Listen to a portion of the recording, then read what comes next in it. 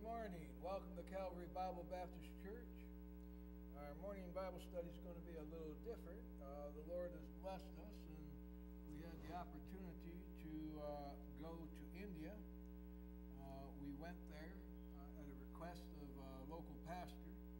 We had a youth conference, and we went and preached at his church and at the youth conference.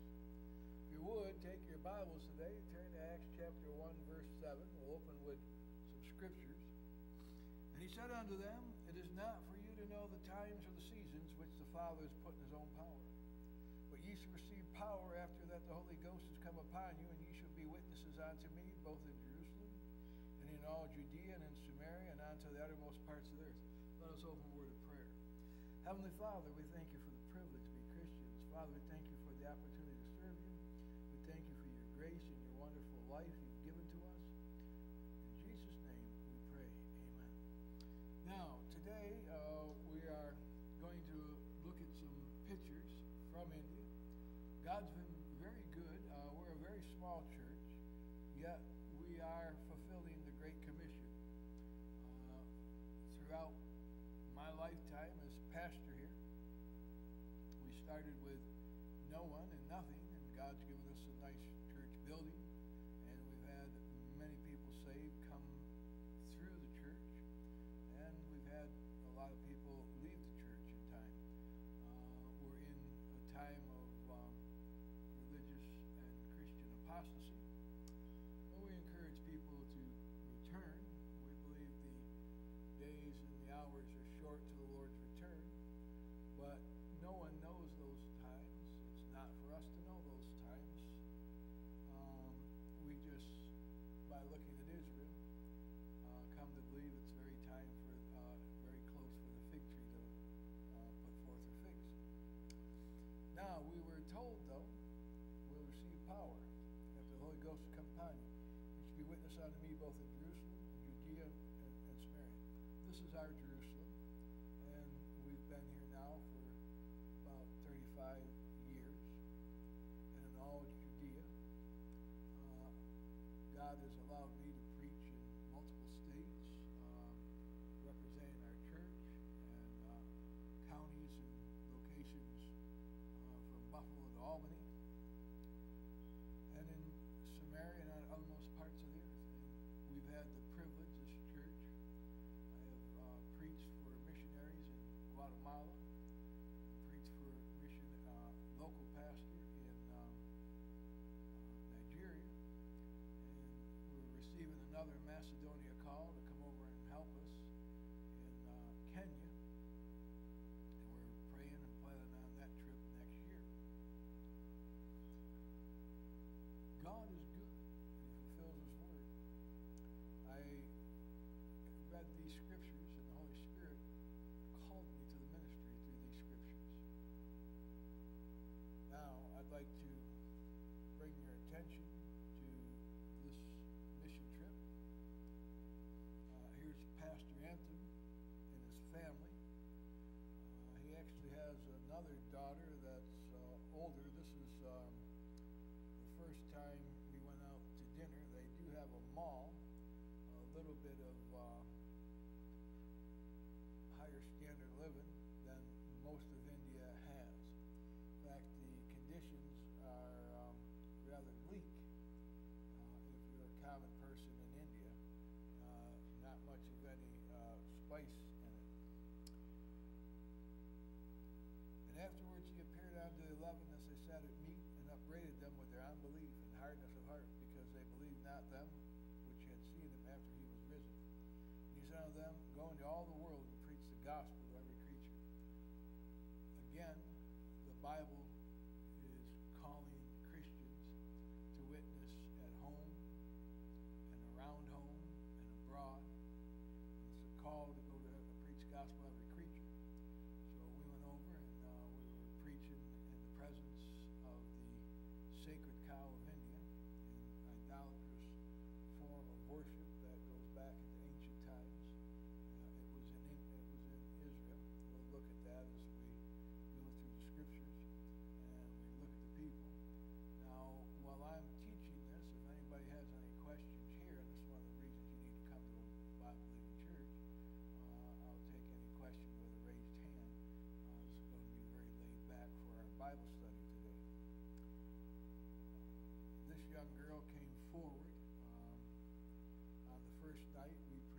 Christ crucified, and I preached through the cross and its crucifixion and the Lord's sacrificial death. You don't hear much preaching of Christ crucified today in America. That's sad. I would encourage every pastor and every preacher in this country to preach Christ crucified. This young lady was about 18 years of age, and she's an Indian. Now, we were up in the north. And we'll have a picture of the Himalayas. We were just off the foothills of the Himalayas. And so you'll see the features are that of Mongolian. If you'll look, you'll see a mixture. There's the Indian features tend to be more of a narrow, pointed face, and the Mongolians more of a roundish, oval face. And so this girl came forward at the invitation. For what is our hope, or joy, or crown of rejoicing? Are not even ye in the presence of our Lord Jesus Christ that is coming? For ye are our glory and joy.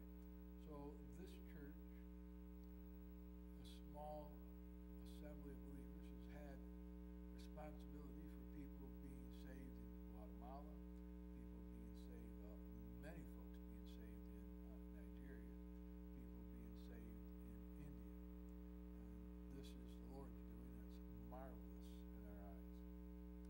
And that's our joy. The Bible says that heaven rejoices when one sinner comes to repentance. Every soul in the sight of God is precious, and he's willing that none should perish, but all should come to the knowledge of the truth. That's the reason that we need to be faithful and stand in the evil day. We have major election taking place in America, as people know, and where neither of the candidates are greatly desirable by the right or the left as far as the shortcomings of their own personage. The platforms and the doctrines and positions of the two parties are dramatically contradictory or opposed. And I really believe that if the party for life and constitutional Supreme Court judges does not prevail in this election, that our country will be dramatically changed irrevocably. That's not the end of the world, but it's the end of a constitutional republic. The last 8 years have demoralized. And that word demoralized means much more than de-spirited. It means the country's morals have been greatly corrupted. The last 20 to 30 years, this has provoked the apostasy that we're now in. Through Hollywood, through political leaders, America has been extremely demoralized, losing our morality. We are becoming very corrupt and very tainted. Yet, the good news in all of this, people can get saved, people will get saved, and the gospel will go on as God is plucking brands out of the fire, and we are encouraged to be instant in season, out of season, and that we're to preach the word instant and in season and out of season. And by God's grace, this is the intention of the pastor, to remain faithful, biblical, truthful to the end, for God will be plucking brands out of the fire. Now, the conditions of living in India are much bleaker than here. Taking a picture of some of the structures around us and their constructions, everything is pretty tropical, and there's a lot of foliage, but things are bleak, be the best thing. Housing materials, a lot of marble. You can't brick, you can see. Necessary wood, and that would rot a lot. There's no basements. It's not a place that I would enjoy living, but the souls are bountiful, and people are being saved. This youth rally had young people, former Hindus, former Muslims, former Buddhists, all having been saved, converted to Christianity.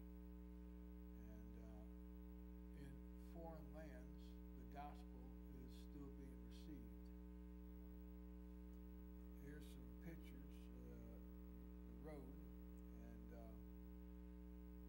they have better roads than Nigeria as far as the main road go, but all your side roads are still pretty much paths.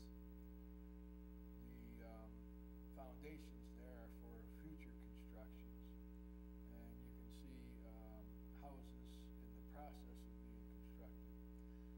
Electricity is a little better than Nigeria. We only had the electricity go off, I don't know, 4 or 5 times. In Nigeria, you're very fortunate to get 3 hours of electricity a day. The hotel which I stayed at had a generator, and that was running quite often.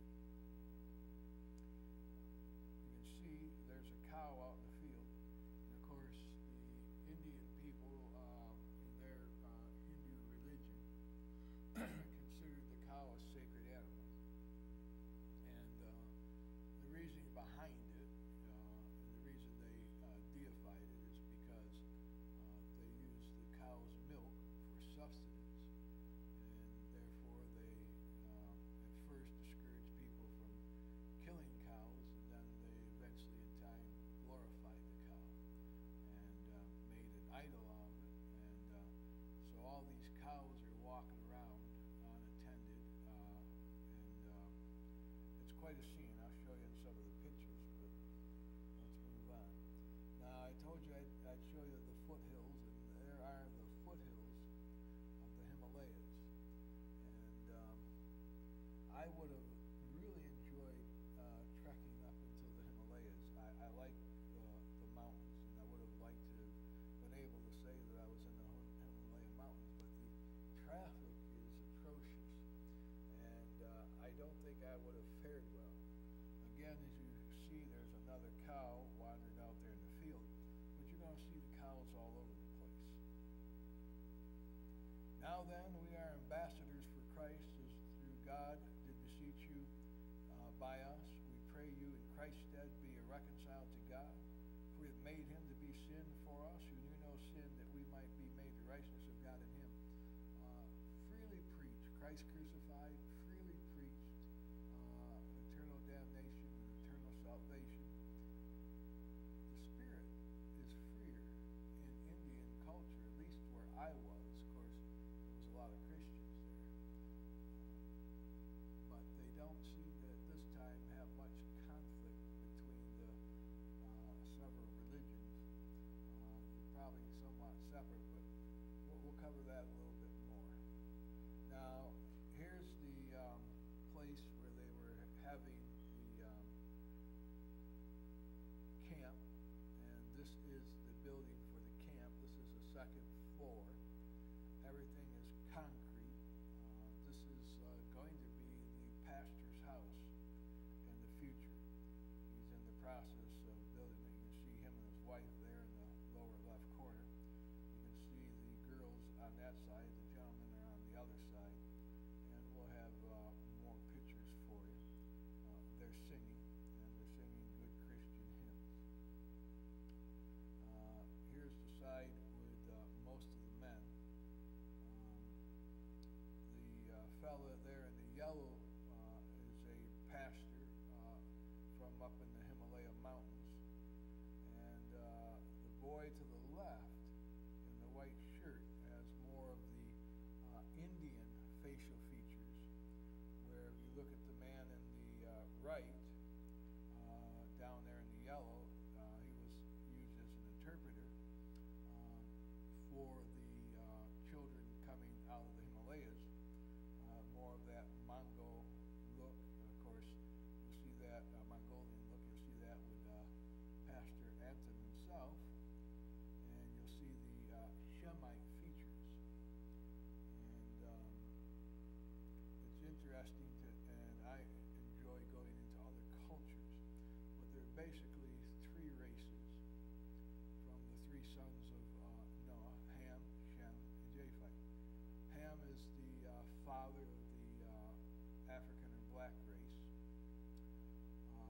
Shem is the father of the Oriental race, and Japheth is the father of the white or Caucasian race. Now, there's been all kinds of things taught.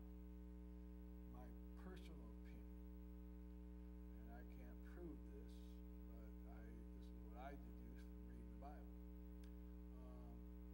Adam was of one nature, one characteristic in his complexion. He was ruddy. Adam means redder. And then following the lineage down, all the children were his children until the Lord centered down to Noah, and of course the world was wiped out in the flood. Noah has the three sons and their wives. Now, my personal opinion, they were all pretty much a complexion after their father. And of course, you get the stories. And Brother Anthony was asking me about the stories because I believe it comes from the American Indian. It's interesting. We met the real Indians. Just to give you a little bit on history, because they're not teaching history anymore in any real good detail in a lot of the schools in America. And Christopher Columbus believed that the earth was circular, and believed that there was a shorter way to get to India, where they were sailing to bring spices back to Spain and to Europe. And so he wanted to try to circumvent the globe, and he was going to sail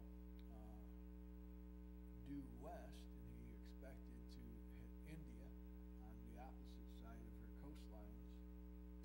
And so as he sailed, and he ran into the islands down in the Caribbean, he called the first natives there Indians.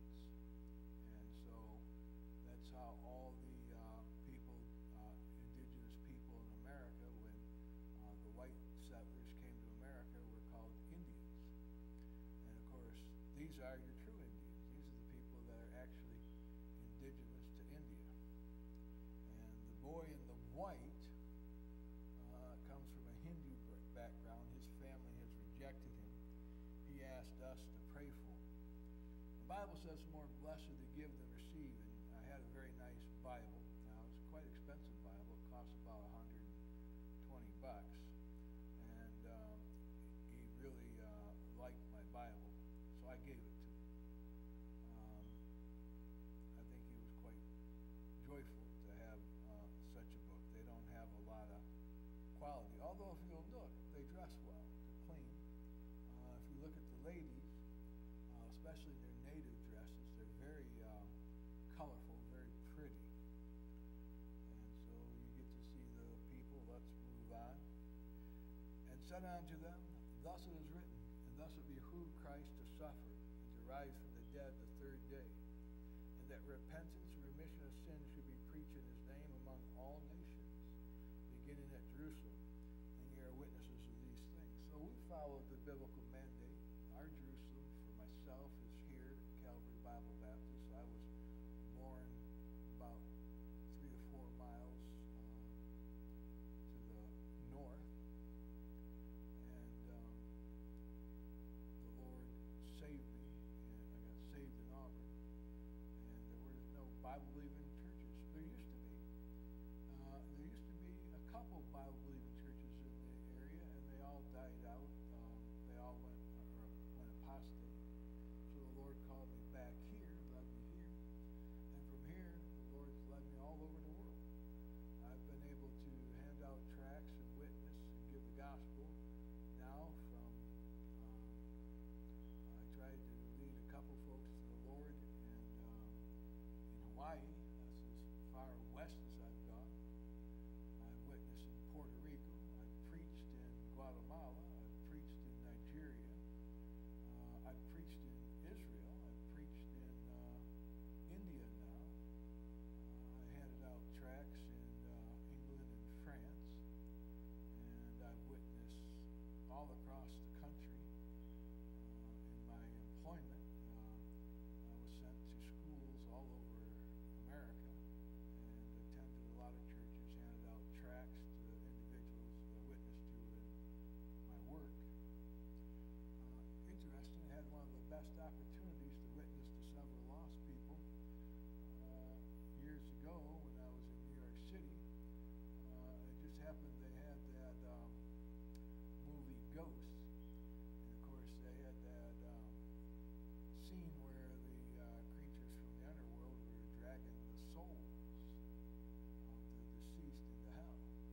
That opened up some interesting conversation, opportunity to witness to a number of guys, management people in the company in which I was employed.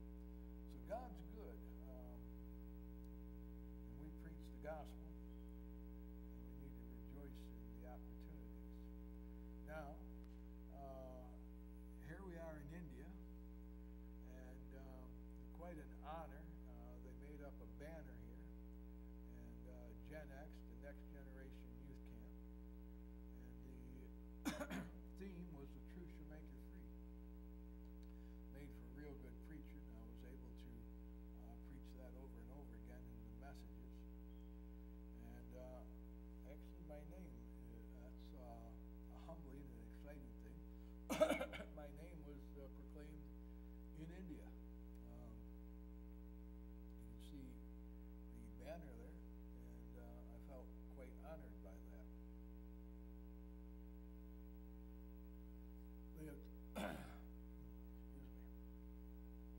They have turned aside quickly out of the way, which I commanded them. They have made them a molten calf, and have worshipped it, and have sacrificed thereunto, and said, "These be thy gods, O Israel, which have brought thee up out of the land of Egypt." As I told you in the scriptures, we find the cow, the calf, the devil's called Old Hoof, and that's because he's likened to a calf. He was the anointed cherub. That's how it ties into the sacred cow. It's an idol of idolatry. Now, there's a calf wandering around the homestead, and what was interesting, the Indians do not eat beef. If you go to McDonald's, you can get chicken burgers, or you get veggie burgers. They eat other meats. They eat chicken, and they eat pork. It's interesting. Isn't it good to be saved and not have to deal with those restrictions on food? Because like the Muslims in that community, they won't eat pork, and the Indians won't eat beef. But the last night we were there, we had a dinner with the pastor and evangelist, and we had beef that they had bought from the Muslims, because the Muslims eat beef. And here's my wife and the pastor's wife in front of the house, and there's the cows just walking about, and nobody harms the cows or bothers the cows. Well, I'll tell you, that's one thing I did miss. Right now, I'm in the process of getting myself new dentures. I had to have my teeth pulled from aging, and I'm getting new dentures. I can't wait to get them so I can enjoy some real good beef again. pot roast for me, so it's nice and soft and tender. But I'm looking forward to chewing on a steak again. Then he said unto them, Go your way, eat the fat, and drink the sweet, and send portions unto them for whom nothing is prepared. For this day is holy unto our Lord, neither be ye sorry, for the joy of the Lord is your strength.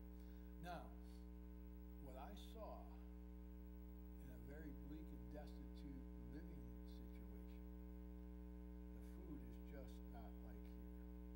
If you want to know what I think of Indian food, it's basically rice and beans, and sometimes a few pieces of chicken.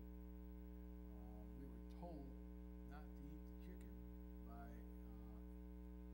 an individual from India when we were going over. He says, you don't know where the chicken was. He says we should eat the vegetables. And then we're told by people there, well, you don't want to eat the vegetables because you don't know what's on the vegetables. So that left us in a state of starvation, and we had to eat both. But they try to spice it up with some hotness, but it doesn't help it that well. We ate the food on the airlines, we ate the restaurants. We had one good meal the entire time we were there. And you're going to have to get a liking. If you like rice and you like beans without much spice or flavor, you can get by in India. Now, the joy of the Lord. The young folks had a lot of fun. They did it with nothing.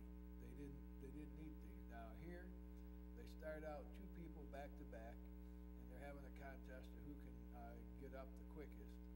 And basically, the way to do that is to get your feet up underneath you and push your back into your partner's back and push each other up. It's amazing how much fun they had with these games. They did a lot of games without anything. They didn't have much of anything. Now, what's sad is these folks, you'll see that there's not very many heavy folks at all. They're quite light.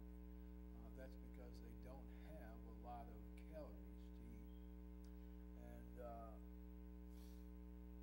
a lot of them don't have much of any type of place to live they ain't like American homes, put it that way. They'll have iPhones and they'll waste time on Facebook when they should be getting an education, getting a job, or doing something. Nonetheless, here, without anything, the young folks were having a blast. And you can see them smiling, enjoying, they're singing and playing, and everybody's having a good time. I've showed you all things, how that so laboring, you ought to support the weak and remember the words of the Lord Jesus, how he said it's more blessed to give than receive. So we were giving there a lot more than we were receiving. We received great spiritual blessings. And like I say, go back there, the young boy in the white, I gave him my Bible with great joy. It brought joy to him. It's hard for them to get something like that. I've ordered some books that I'm going to send to the pastor that he was very desirous of. Now here's a family picture, I guess, of myself and my wife, the pastor and his wife, and Mountain View Biblical Baptist Church, because they got the view of the Himalayas. Very pretty, the view of the Himalayas. And here's pretty much the staff. Again, the fellow that I have my arm on, that was one of the translators. And that's his wife. I'm not remember which one of those two is his wife. There's my wife, and then there's Pastor Anthem and his wife. And then the fellow to the right of Pastor Anthem, I think, was the other interpreter.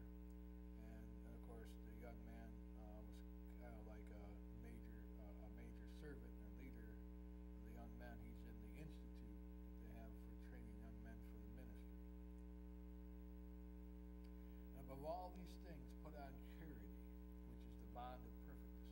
Now, in their poverty, these folks were very kind, very charitable, very pleasant to be around. They had a lot of joy in their poverty. They found a lot of fun in simplicity. And let the peace of God rule in your hearts, to the which also ye are called in one body, and be ye thankful.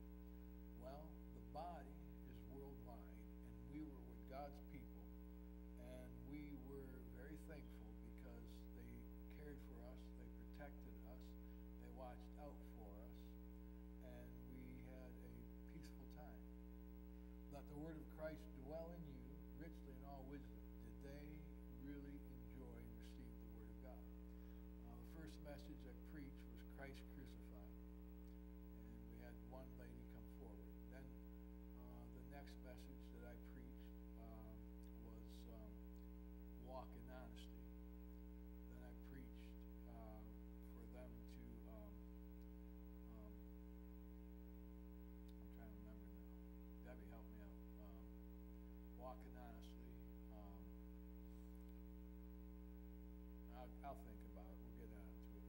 Let the word of Christ dwell in you richly in all wisdom, teach and admonish you one another in psalms, hymns, and spiritual songs. They sang psalms, hymns, and spiritual songs. Sing with grace in your hearts to the Lord. They were happy. Now, here's a picture of the whole group kind of together. You can get a good view of all of them. We're trying to sit down and get a picture with everybody. I beseech you, therefore, brethren, by the mercies of God, to present your bodies a living sacrifice, wholly acceptable unto God, which is your reasonable service. And you'll find at the end, a lot of them dedicate themselves to the Lord's service. And of course, the pastor has a small Bible study group, not Bible, an institute that he's training men for the ministry. They're doing the work without our wealth, which goes to show the work of the Lord doesn't need wealth. Now, here's the young folks coming forward to dedicate themselves at the end of the services at the last night. And I suppose some of them will really serve the Lord well. Here's the best meal we had, and we went to the mall again. This is one of their best restaurants, and we had a good meal there. We had some Diet Coke and had water.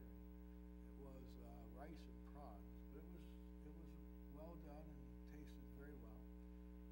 And there's the pastor, his wife, sitting next to my wife is his daughter, then his second daughter and his third daughter, and one boy to the right, and a few others came along.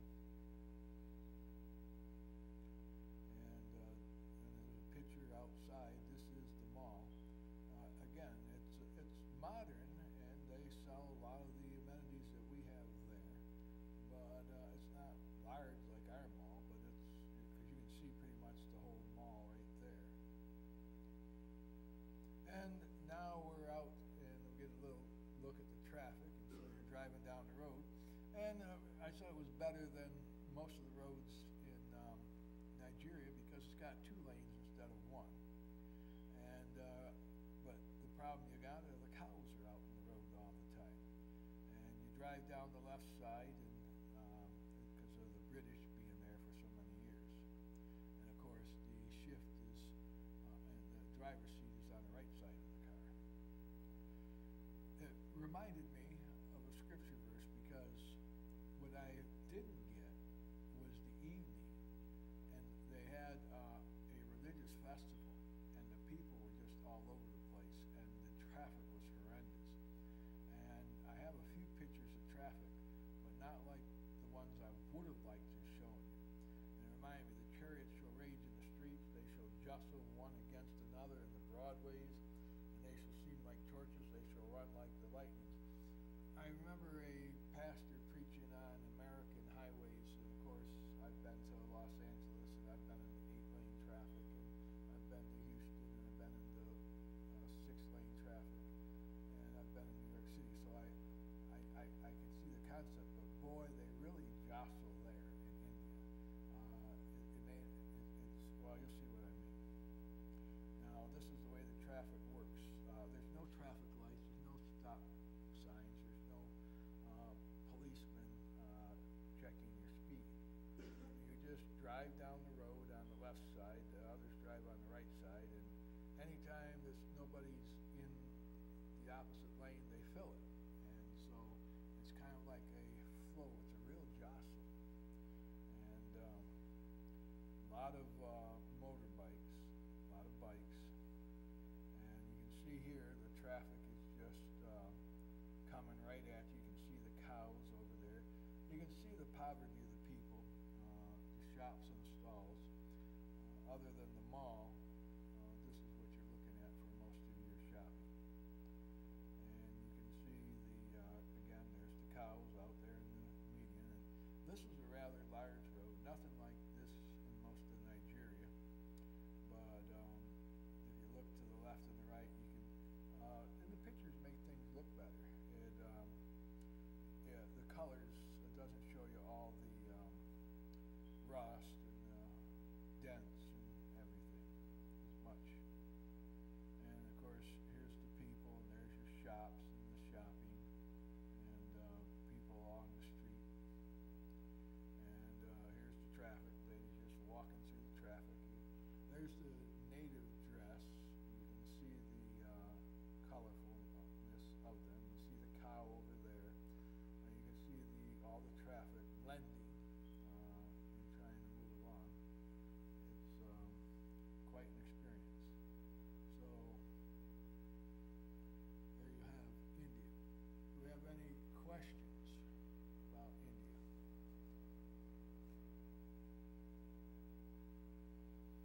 Yeah, Dan.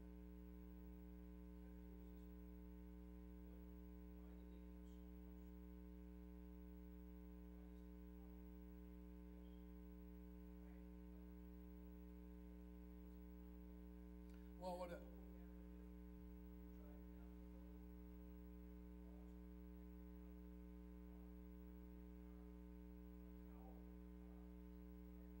You're going to be liable to paying the owner of the cow, okay? And you could also, depending upon the circumstances, end up getting beat up for hurting the cow, all right? It's not really a law, it's what we call it a tradition that they're going to enforce. The concept came because the cow is the animal that their mindset is that's where they get milk from to replace mother's milk. Yeah, sustenance, okay? And so they didn't want to hurt the cows, and then it gets into this religious, spiritual thing. You get into the devil, okay? Thou art the anointed cherub, that the fifth cherub, one of the faces is that of an ox, of that cattle. And it seems to be something that went through all of humanity in the early days.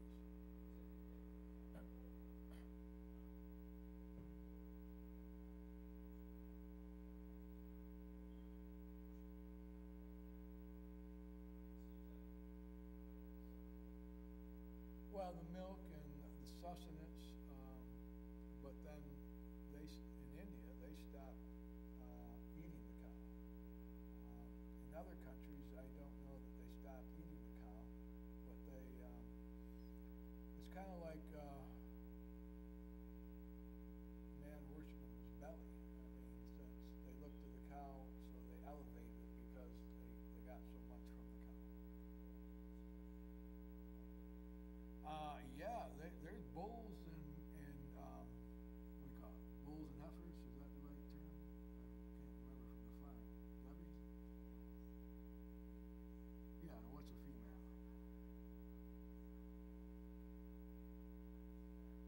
Right, an older female, right? Yeah, so you got bulls and heifers, yeah. I'm just trying to remember when I used to work on the farm.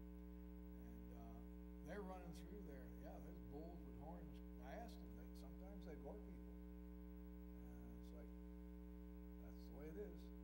And, you know, when I was eating their food, and I'd look at those cows, and I'd think of the prime rib.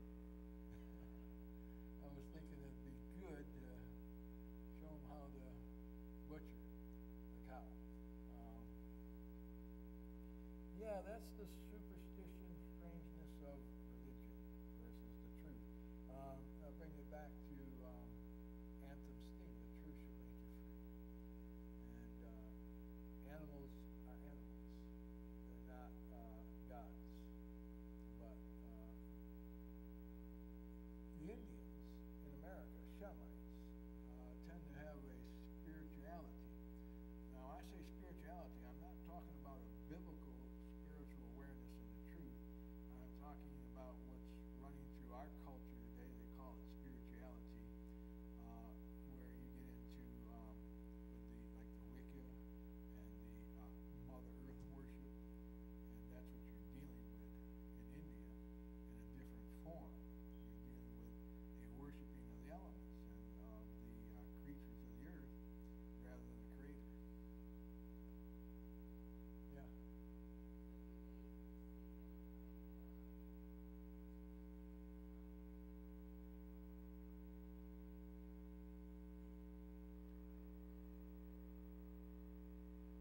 Right now, not physical. They have in the past. Right now, it's just spiritual, like the young boy that I had showed you. If I can get his picture. He comes, the boy on the left there in the white shirt, he comes from a, begins with H, Hindu family. And he's completely an outcast. They reject him and despise him. And he's trying to witness to his family. So spiritually, yes. Right now, there's not much. They've calmed that down, and that's good for them at this time. Yeah, yeah. As you got some liberty, I mean, you wouldn't want to be discovered by your neighbors, because then your neighbors might come and gang up on you.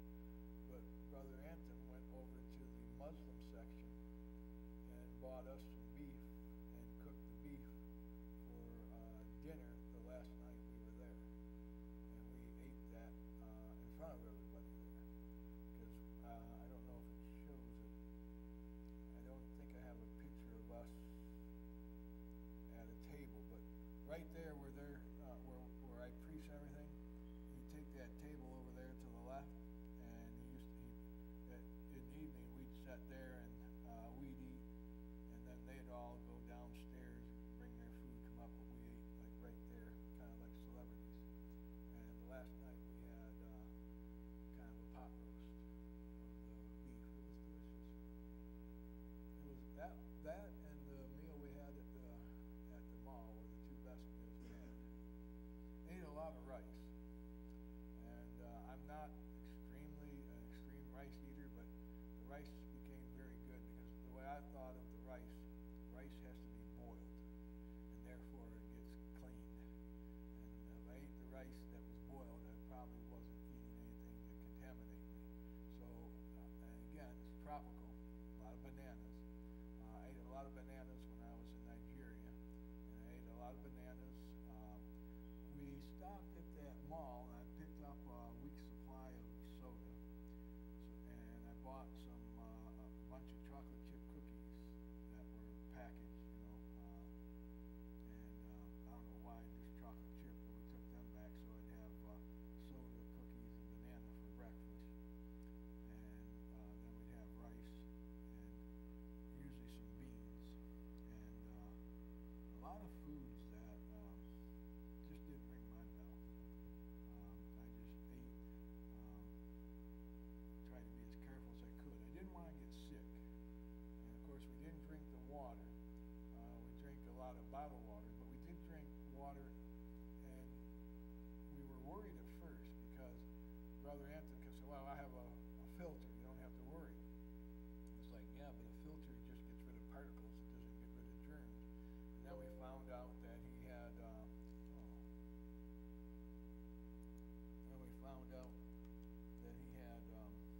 UV ultraviolet light to purify the water. So we felt more excited about that. Wow, my battery